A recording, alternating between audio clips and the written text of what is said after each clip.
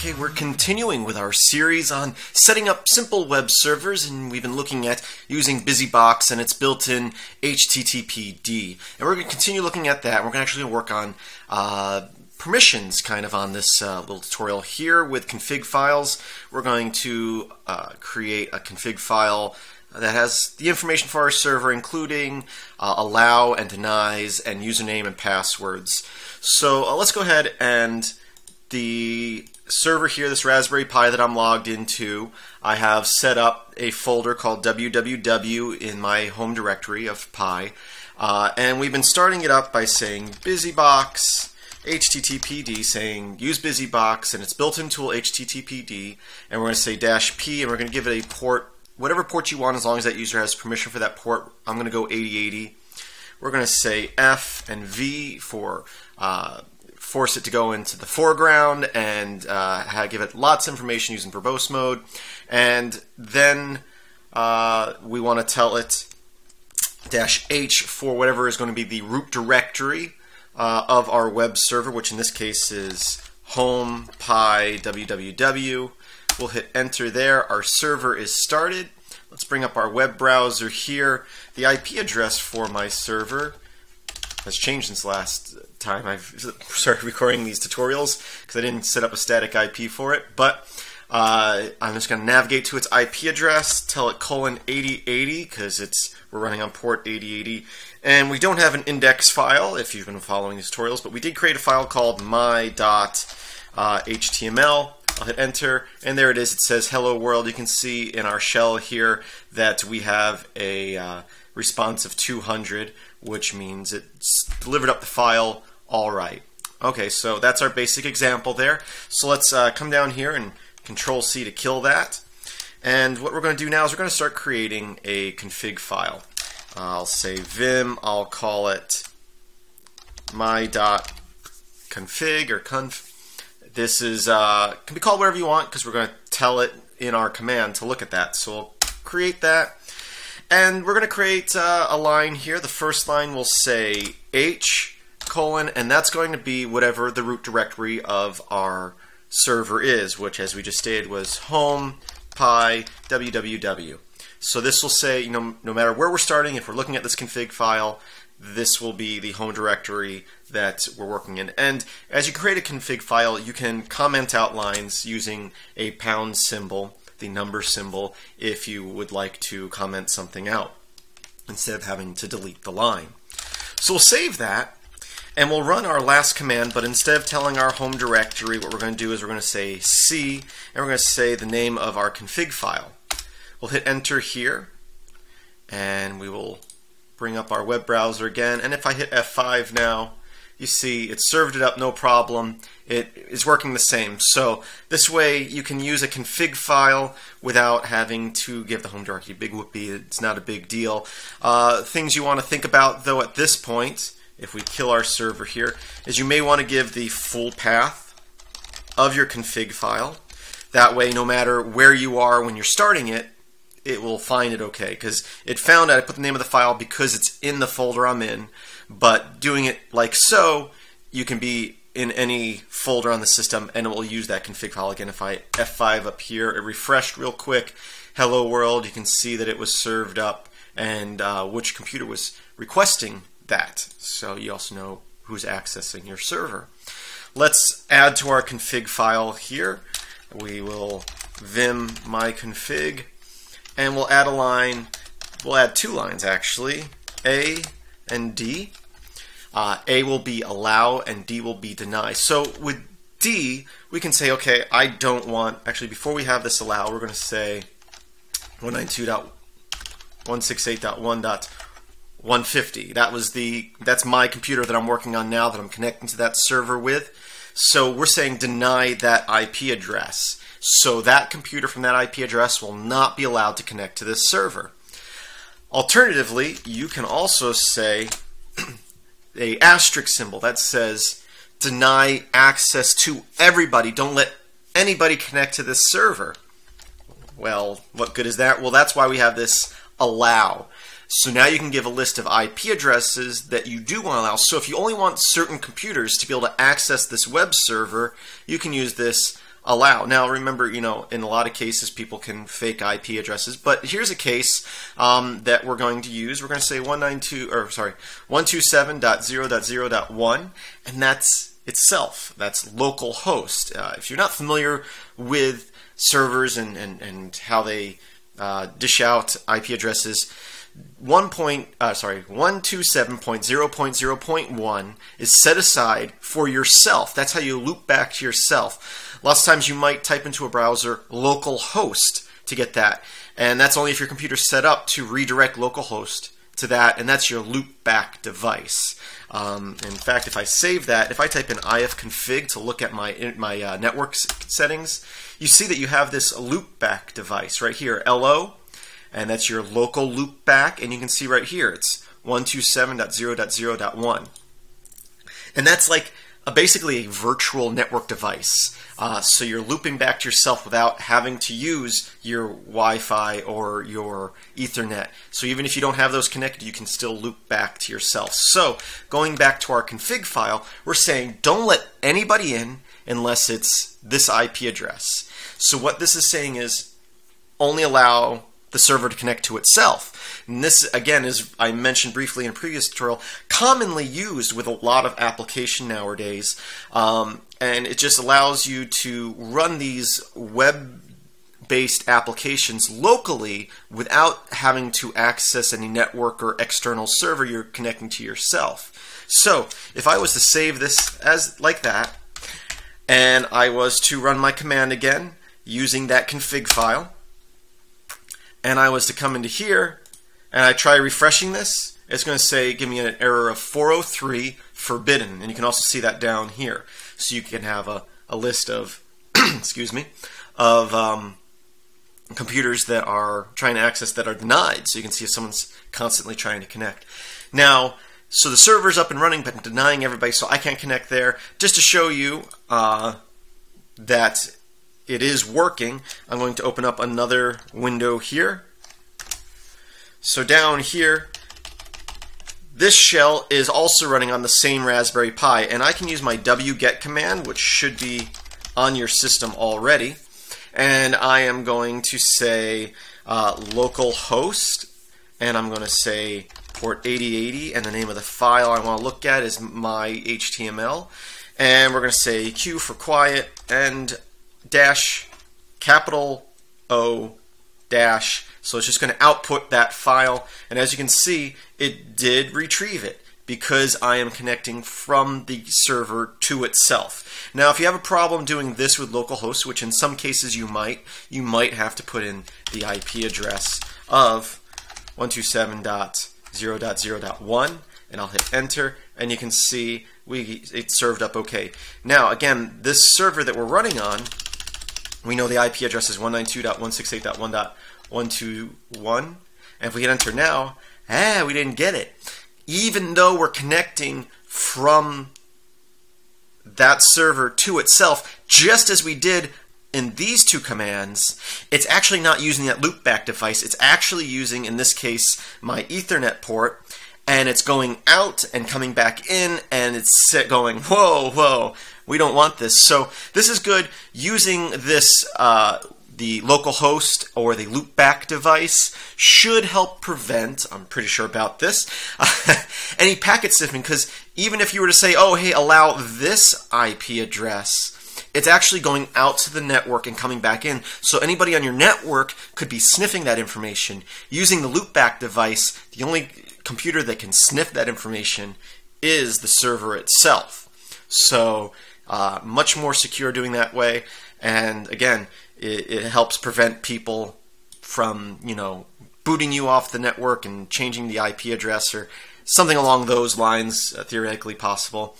So that is denying service to all IPs except for the loopback device. Let's take it a step further and allow other people to connect, but require usernames and passwords. So I'm going to Control-C here to kill that out, clear the screen, and again I'm going to go into my config file, and I'm going to comment out these lines because I want to be able to connect from the computer on that right now to display this. And what we're going to do here is we're going to say /:, and we'll create a username. I'll say Bob, colon, and we'll give it a password. We'll say my pass. What this is saying is root directory, user, and password. So now, if I save this, run our server using that config file, and now try to refresh this, you can see it asks for a username and password. And I will say, what did I say? Bob, and I said my pass. Enter. And there we go. It's brought up the hello world because I typed in the proper username and password, and it saves it. So if I refresh, it's still doing that. So actually, let's go back into our config file here real quick and change the password to mypass2. Save that. Start up our server again. Now, if I refresh, it asks again because the username and password is wrong. So I want to do something here just to demonstrate something. I'm going to say Bob, and I'm going to type in blah, blah, blah. I'm just typing a bunch of stuff. It's not the correct password. I'm going to say login, and you can see it gave a response of 401. You weren't able to access it. We didn't get 200, and you can see again it asks for the username and password. Now keep in mind, if you're not using security keys, as I'm not here, this is being transmitted in plain text, which again, since I'm going across the network in this case, anybody on my network sniffing traffic can very easily get this username and password, in which case, if I was using the loopback, which again would only work on the server itself, that would not be the case as far as I know. Because it's using the virtual loopback device rather than your Ethernet port. So keep that in mind, that even though you're using passwords here, everything is unencrypted, and so everybody can see it. Now, speaking of which, another issue here is that our password is in plain text inside our config file, and that's not good, because if someone gets hold of that file, now they know your password. So what we want to do is we want to use hash to hash out our password, and we can do this, and then if someone was to get access to the config file, they could still use that hash to access the server, but they still don't know your password. So if you were to happen to use the same password on other machines, they won't be able to access those other machines. Let's say you use the same password for your Google account. If they did get this hash, whether they got it through packet sniffing or getting a hold of the config file, they'll be able to access this server, but they won't necessarily be able to access your other stuff because they still don't know your password. And even then, we're still using hashes. So yeah, anyway, let me get on to demonstrating that. So we have to generate a hash first. So let's go ahead, kill our server here. And the HTTP in Busybox has a built-in function for doing this. So we're going to say Busybox HTTPD-M, and then we're going to, in quotations, give our password. So here we'll say, again, we'll say my pass, and we'll say my pass 3 to give it a new password. We'll hit enter, and right there we have our hash. So now we get to go into our config file, vim my config, and over here, instead of the password, you put the hash, and then we save it, run our server again using that config file, and hopefully, if we hit F5, we'll ask for the password again. We'll say Bob, and we'll say my pass 3, enter, and we logged in. So much better to do that way, and it takes one extra step. It's built into HTTPD. You just have to generate it and replace it in the config file so that your passwords aren't sitting there in plain text. So also, last thing I want to go over in today's tutorial, killing our server here, clearing the screen, going up here, let's clear the screen again. Going into our config file again, we're saying / here, that's the root directory. You don't have to password everything. If you want to password a certain directory, you can do so. So in this case, I can say / we'll call a folder private. So I'll do that, and I'll make a directory called private. And inside that directory, I'll say private index.html, and I'll just say this is my private stuff. Oop. Now if we run our server again using that config file, I come up here and I hit F5, you notice it served it up, response 200, gave me my hello world up here without asking for a username and password. If I was to try to go into my private directory though and hit enter, private index.html.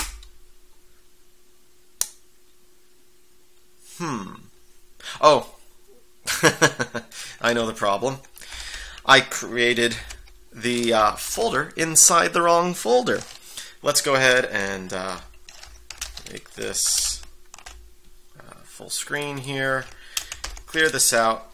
I created it in my home directory. Let's move my private directory onto our server directory, which is www. So I just created that in the wrong directory.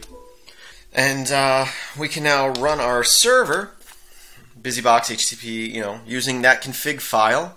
So again, the problem was the private folder wasn't on our web server. I created it in the wrong directory.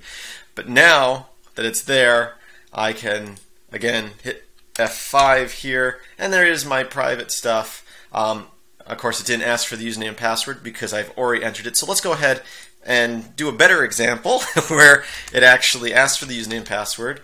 We're going to say my config, and I'm just going to do a plain text password here just to move this along. I'm going to say my pass4. Save that, run our server, and again, if I go here to my.html, I can view that, but if I try to go into the private folder, it asks for username and password, and I'll say Bob, my pass4, and there I can see this is my private stuff. So things to remember. Make sure you actually put the files you're trying to access inside your web server directory. That's obviously very important. So that's it. I hope that you learned something today. Again, Busybox is on many, many systems out there. I kind of said a couple weeks ago that it's on pretty much every system, and that's not true. Well, it's still on most systems, especially, again, lightweight systems, routers, phones, other small devices. And if you have one that has HTTPD installed on it, compiled into it, you're all set for having a pretty full web server that can do a lot of things. Again, remember that it's running as the user that's starting it up unless you tell it otherwise. So it has the permissions of that user. So if you start it as root, your web server is now running as root, and any of the script files it runs run as root. Remember that unless you're using security keys, everything's unencrypted. So even though you're using usernames and passwords, if you're using something other than your loopback device, anybody can sniff that traffic and get a hold of that information, as well as everything that's being transmitted. So I thank you as always for watching. I ask that you visit filmsbychris.com. That's Chris with a K. There should be a link in the description. And as always, I hope that you have a great day. Don't forget to like and subscribe.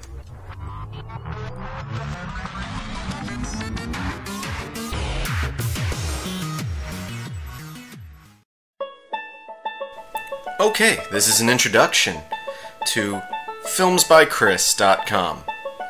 I'm Chris, that's Chris with the K. That's me right there. My daughter Ember, and my wife Jennifer. We pretty much live in the swamps of Florida. I'm a firefighter by day, as well as by night. We work long hours. But that's not why you're here. You're here about the videos I put up on YouTube. These videos are mainly about computers and programming, which means most of my videos look something like this.